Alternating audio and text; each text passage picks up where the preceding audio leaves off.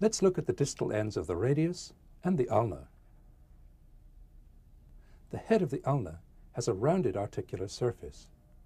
This part articulates with the radius.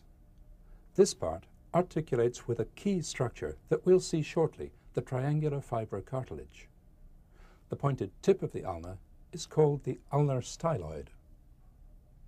The broad distal end of the radius has two articular surfaces. This large one articulates with the proximal row of carpal bones. This small surface articulates with the ulna. This point is the radial styloid. Here's the distal radio-ulnar joint with its capsule intact and with its capsule removed. Here's the structure that holds it together, the triangular fibrocartilage. It's also known as the articular disc. It's attached to the radius here and to the ulnar styloid here. As the distal end of the radius rides around the head of the ulnar styloid provides the pivot point. 8 small carpal bones form the carpus. Distal to the carpus are the metacarpal bones, numbered 1, 2, 3, 4, and 5. The carpal bones are in 2 rows, a proximal and a distal. The bones in each row are attached closely to one another. The 4 bones of the proximal row are the scaphoid, the lunate, the triquetral, and the pisiform, which sits by itself on the triquetral. The scaphoid, the lunate, and part of the triquetral articulate with the distal end of the radius to form the radiocarpal joint. The distal surface of the proximal row articulate with the distal end of the radius to form the radiocarpal joint. The distal surface of the proximal row forms a deeply concave notch which the bones of the distal row fit into.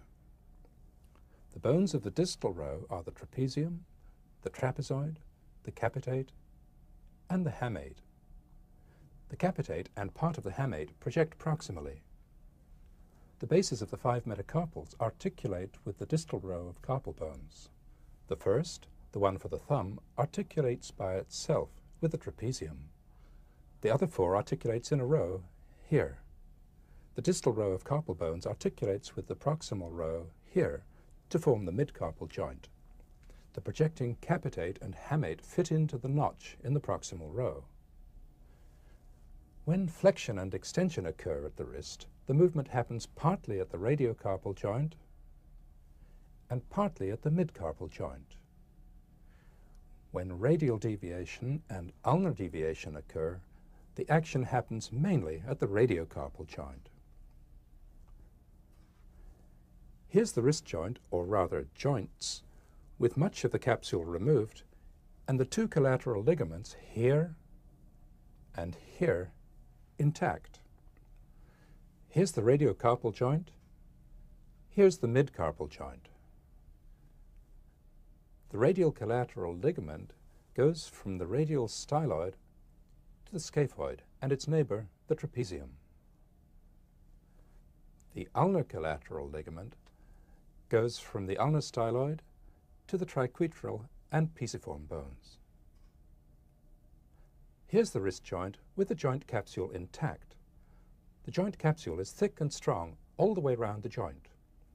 On the extensor aspect, the capsule forms the broad dorsal radiocarpal ligament. On the flexor aspect, it forms the palmar radiocarpal